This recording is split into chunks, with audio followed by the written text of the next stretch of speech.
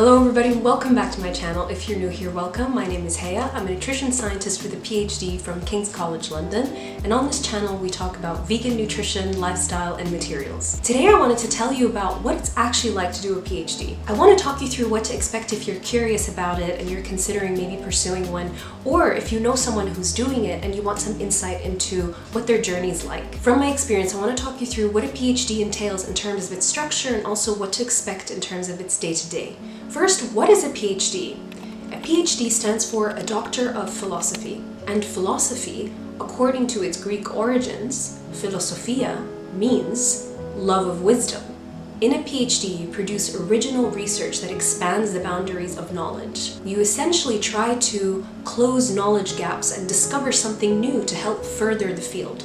It typically takes around 3 or 4 years in the UK, and at the end of it you produce a thesis. Looks something like this, which you might have seen. At the end of it you have a viva, also called a defense, where a group of experts, maybe 2 or 3, would have read your work and they come and examine you and ask you about your research. When you pass this defense or viva, that's when you're rewarded a PhD.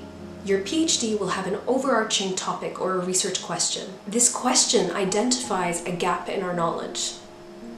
For example, in my case, it was about determining how important sleep was in modulating dietary health and also metabolic health and weight. You then start doing a set of studies or experiments in order to fill these gaps and make discoveries. There are a lot of different types of studies depending on the questions that you're trying to answer. And the amazing part is that you get to, together with your supervisor, design these experiments and go after answering these questions. So you grow a different variety of research skills. This will depend on, again, your research question and your types of studies that you're doing. But this could be, for example, analyzing large data sets and epidemiological studies. It could be lab-based studies and cell culture work. It could be human clinical trials and clinical trial management. So it can be very varied and it will depend on your own program. To give you a concrete example of what a program might look like, in my case I did 4 studies. One was called a systematic review and meta-analysis. It combines all previous evidence that was done according to a criteria that you've defined, and then you combine them all in a statistical analysis. The second study was a population study. It was a statistical analysis of a UK dietary data set. The third was an observational study, also called a cross-sectional study, where I actually had to collect data from people and analyze it. So this was looking at a single snapshot in time of their sleep, their diet, their health, etc. And the fourth was a randomized controlled human clinical trial. And this is where you take a group of people and you give one half an intervention and the other half you don't, and you measure the impacts of that intervention on markers that you're interested in. In my case, it was looking at how an intervention that teaches people how to sleep better can affect their diet, their energy expenditure, their health markers like their metabolic health, and also some appetite hormones. You then read a lot, and I mean a lot, because you have to be on top of all of the literature that's coming out in your field. The reason is that you are becoming the go-to person in that research area. And you use all of that literature and all of that science to inform your studies throughout the program, because you are designing these studies with your supervisor, and it's up to you to understand all of the literature that's coming out and use that as justification for your methods and your design and to inform your research. And of course, as you're getting a handle on all of that literature throughout your whole program, it makes your thesis writing process a lot simpler. But you don't only get to read all this scientific literature, you get to also publish your own, and that's really encouraged while you're in your PhD. So you get to actually write papers and manuscripts and submit them to these journals and get them published. This is so encouraged in the scientific field, because if you're not publishing it, then other scientists won't know about it and they can't identify knowledge gaps, or they might repeat what you've done.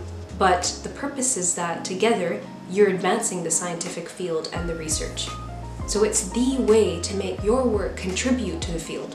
So what does it actually mean to publish in a scientific field? Well, you write a paper in a pretty standard way. So there's an abstract, there's an introduction, a methods, a results section, and a discussion. and this gets reviewed by other experts. So they peer review your work, and then that gets published into the journal. Of course, also these reviewers come back to you with suggestions and feedback, and you have to either adjust your work based on their feedback or respond with justifications for why you made the decisions that you did, and then eventually your paper gets published. And with that, with all of these different projects that are going on, you are the one who manages your own time. It's basically up to you to make it all happen. Essentially, you don't really have a deadline in your PhD. You set your own deadlines throughout these 4 years and ensure that by the end, you have a body of work to show. You also get to communicate your findings in conferences. At a conference, you present your research, and this is so great for a few reasons. Of course, first you get feedback on your research and you may get new ideas. It also might mean you meet people where you facilitate collaborations. It might improve job opportunities. And of course, you get to also practice public speaking in auditoriums. You also kind of become like part of the academic team. You're sort of halfway between a student and a staff member, so you get to contribute to the department teaching. And this might be running lab classes or lectures for undergrads and also master's students. You might attend your department meetings, you might have journal clubs or seminars in the department, and it's all an opportunity to learn from all your colleagues. In terms of day-to-day life, it really depends on your program and on your research. Also, you'll go through phases where in some parts maybe you have to sit at your computer quite a lot, and then maybe other parts you're spending it in the metabolic research unit or clinic a lot. It just depends where you are in your data collection process or your writing process, because as I'd mentioned, all of these different projects could be overlapping or going on at the same time. You also manage your own time. A lot of supervisors just leave you to it, so you set your own schedule. Sometimes you may have to be working really early, so coming in at 7 to be able to come in before your participants arrive, and you might have really early starts. You might leave a little bit earlier as well. For some students I know who had cell cultures, so they actually had to come in on the weekend and feed their cells to make sure that they're still alive and they can do experiments on them. Some people were night owls. They tended to do their best work later in the night, so they came in at 2 p.m. and they left at maybe 11 p.m. It really depends. But in general, treating it like a job is a really good idea. For me personally, it was coming into work every day from about 9 till 6 and trying to make it as routine and schedule it as much as possible. It's kind of like having a job, but you set your own schedule and you manage yourself. While you're doing your program, you're writing your methods, you're writing papers, you're writing literature reviews. And towards the end is where you tie it in all together and create one story, one thesis. The length of the thesis depends again on your research, but bigger isn't necessarily better.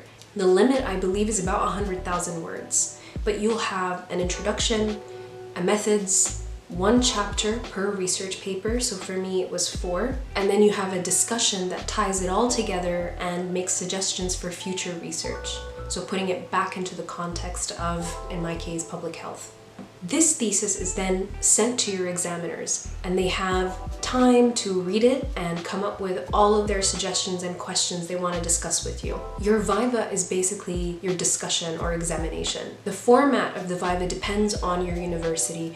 Maybe there might be a presentation where the public is allowed to join, you can invite your friends and family, or it's a discussion just with you and the examiners, which was my experience. So I had 2 examiners, and they came in and we had basically this book, all 3 of us, and we went through page by page, and they had pre-marked all of their questions and we went through them one by one. The duration will vary. Some vivas I've heard were maybe about 90 minutes, 2 hours, some can go up to 3 or 4 hours. Mine was 3.5 hours. Going through a PhD, of course, there are challenges, and mainly they're mental challenges. It is absolutely a marathon. It's not a sprint. It takes endurance and working at a pace and in a way that you feel like you can really continue. And you get to figure that out for yourself, the best way that you work and what keeps you motivated. But it's not really about just motivation. It can take discipline, making sure that you're showing up on the days when things maybe aren't going right. Sometimes it could be quite lonely. Some parts of it you work very independently. For the majority of it, really, you're alone in your thoughts, you're alone in your ideas. Of course, you have your supervisor to talk with, but it's a very independent journey. That's why it's so important to have great relationships with your colleagues around you. So the people around you in your office, in your lab, in your clinic, they become your support network. And even though they are not experts in your area, because you are the only one who's read so much about your field, it can sometimes be very refreshing to get their thoughts and their ideas based on their experience. I did this a lot with my friend Anna. Anna had a different project to myself, but I remember so much in the writing process and also in the papers and presentations, we would run through things together to give each other our own perspective, even though we didn't know as much about each other's specific projects. But a fresh set of ideas and eyes can be very, very helpful. Of course, you're setting the pace, you're setting the program, you're setting when all of the studies are happening, but not everything goes to plan, and maintaining flexibility is so important. So building in that contingency in the plan is going to be key to help keep it all on track and running on time. You won't know how to do everything. That's the point, really. You're going in and having a mindset that everything is figure-outable, you can find the answer to anything, is so helpful. It's going to be up to you to find all the information that you need. Your supervisor is there, of course, to guide you. But at the end of the day, you are running this project. It's a body of work that's your own, that you're producing. With that, coming out of a program, you have so many transferable skills, not just to academia, but also to a commercial setting or whatever it is that you want to do. You also then get exposure to new cultures. You may be moving to a new country where your university is located, and you might meet a lot of international students and learn from their experience and their backgrounds, and it's one of the best parts, I think. You come out with very close relationships with your supervisor, with your friends who went through it with you, and importantly, you learn how to learn. You learn how to ask questions and how to find information, and following your curiosity. I hope this video answered any questions you might have had about what it's like to do a PhD and what to expect of that sort of program. If you have any questions, definitely pop them down below. I'm more than happy to help. Thank you so much for watching, and I will see you in the next one.